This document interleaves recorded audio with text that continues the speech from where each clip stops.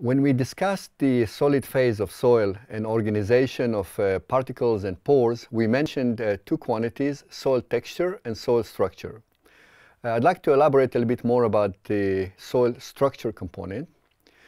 We understand soil structure as the aggregation of primary particles that form aggregates or structures in them, or bioturbation by earthworms or other agents in the soil that form biopores in the soil. And these are pore spaces that are not predictable from the soil texture alone. So soil structure often represents the cumulative effects of biological activity.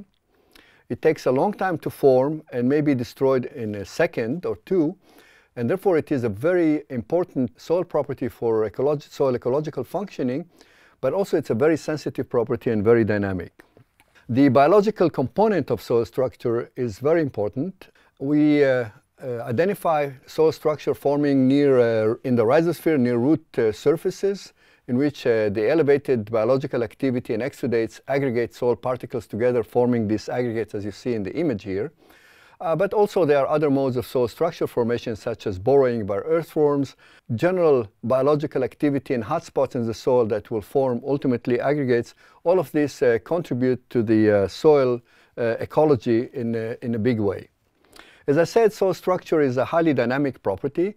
In absence of biological activity, you'll see on the left panel a kind of homogeneous soil with no distinct aggregation or so on. Whereas when you have plants in the middle panel, you'll see slowly formation of aggregates, and the carbon input into the soil would feed the earthworms and other fauna in the soil. And that structure may be destroyed in a second, as I mentioned, with the passage of a tractor over that surface. So the take-home message is that soil structure is an important and dynamic soil property. It is characteristic of biological activity. Soil structure enhances fluxes of gases and liquids into the soil and promote its ecological functioning. It is difficult quantity to define rigorously, but it is yet quite important. And the soil structure may take years to decades to form, but seconds to destroy.